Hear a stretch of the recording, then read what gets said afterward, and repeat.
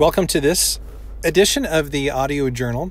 If you haven't listened to the Audio Journal episodes before, these episodes are a little different than what I normally create on this podcast. Normally, of course, I do guest interviews, but I also do episodes where I go in depth into a specific topic related to writing or productivity or success or something like that. These episodes are different in the sense of they are off the cuff, they're on the fly, they're just as things happen to me in my everyday life, and if I think something will be helpful or inspiring to some degree, then I'll do an audio journal episode on that. So today I am actually waiting for my son. I'm sitting in my wife's car. She has my truck today, so I've got her car. And I'm sitting in the parking lot of my son's new job. He just got a new job, and he's inside filling out some paperwork. And just a minute ago, a Taylor Swift song came on the radio. And I was kind of laughing to myself because it reminded me of a conversation that I had with a good friend of mine just a couple months ago.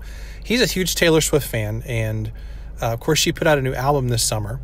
If you don't know any Taylor Swift stuff, that's totally cool. This will hopefully still be relevant to you.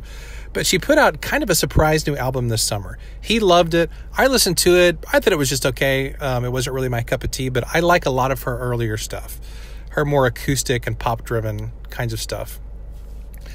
Anyway, I was talking to this friend, and what I thought was so cool about Taylor Swift's new album was that she decided she was just going to make an album during the pandemic.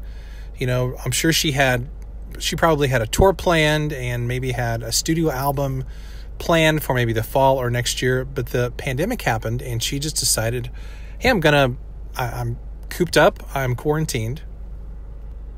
So why not take this opportunity to make an album? And I just thought that was really the coolest thing. And it reminded me of how oftentimes as writers and as creatives and as artists, we're just waiting for something magical to happen before we put our work out there. And I can't tell you how many writers I've talked to over the years, and this applies to myself as well. I'm really guilty of this, who were just waiting for somebody to give us permission. We're waiting for some person of influence to validate us. We're waiting for that, those people in our lives who we really look up to give us a thumbs up or to somehow give us an indication that we're supposed to move forward. We're supposed to write that book. We're supposed to publish it. We're supposed to create that blog or that podcast or whatever. And when that validation or that thumbs up never comes, then we just kind of sit back in the corner and we just wait. And when I saw Taylor Swift's song come on the radio, I just thought, man, what are we waiting for? We're always just waiting for something to happen to give us that thumbs up or give us that green light.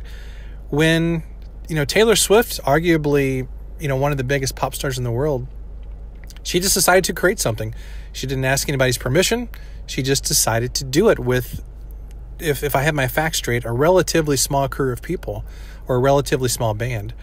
And I just thought that was pretty cool. So, hey, if there's something today that you're waiting on, you're waiting for some kind of affirmation from somebody, you're waiting for that thumbs up or that green light, I just want to ask you, what are you waiting for? Whose validation, whose approval are you waiting for? Just do it. Just put it out there and see how it blesses the world. I'm guilty of this sometimes, of course. I think all of us are to a degree. But hey, let's just take this opportunity to get it done. 2020 is a weird year anyway, so hey, why not? Let's make this a weirder year. Let's just put our stuff out there and let go of our perfectionism and put our work, put our creativity out there so it can bless people. I'll see you in the next episode.